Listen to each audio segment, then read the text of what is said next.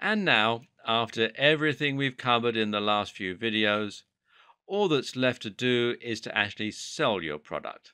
Again, you have a few different options here. Of course, you can do this through your own website using a sales page or more likely an e-commerce store, which will turn your website into a shop. Great tools for creating e-commerce stores include WooCommerce, which you can read about here at woocommerce.com, which has the advantage of being a WordPress plugin, thereby enabling fast and easy installation. And you can actually do this from within the WordPress dashboard. Just go to plugins and type in WooCommerce, and you'll get a whole lot of information about WooCommerce. The WooCommerce actual plugin itself, and then there's lots of add-ons that you can get to improve on it as well. Then there's Magento, which is magento.com,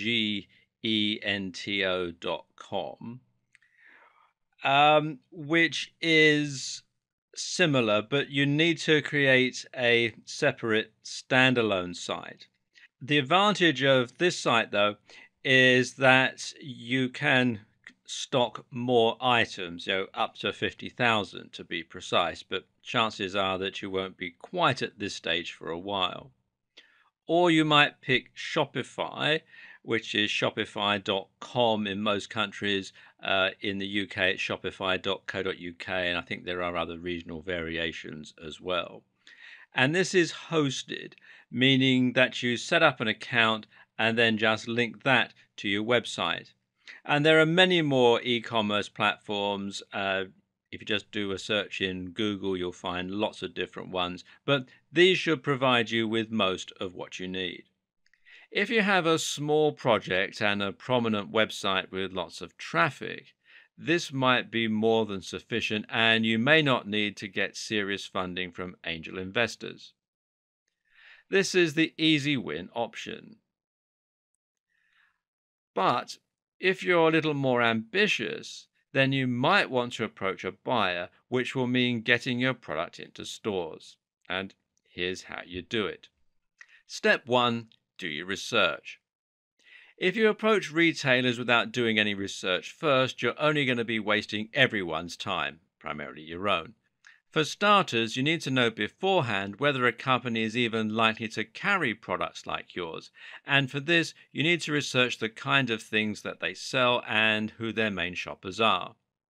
A good way to find potential outlets is to search for products from your competitors and then see where they're being sold. Next, you should learn everything you can about these stores.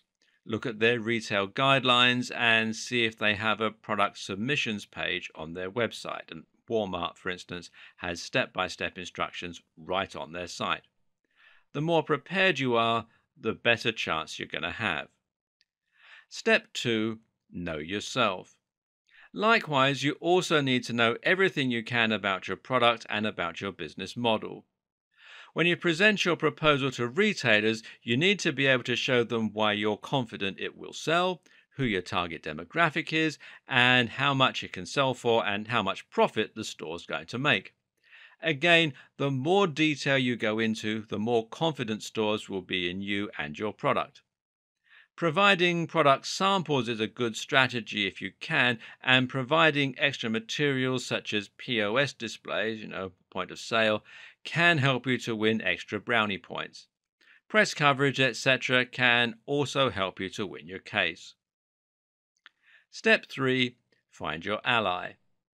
Now you have your pitch/package ready, you need to find someone who's willing to listen. Start by contacting the buyer and using the details on the website, or by calling up and asking to speak to the buyer or representative.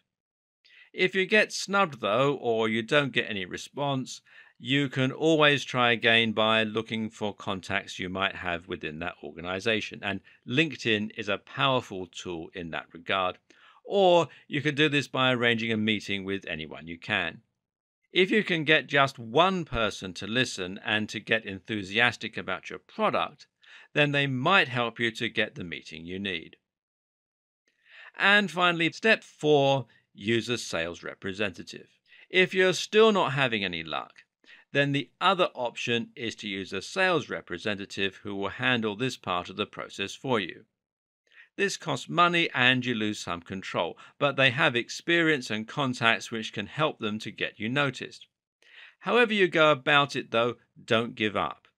You can get 1,000 rejections, but when you get just one positive response, it'll be all worth it.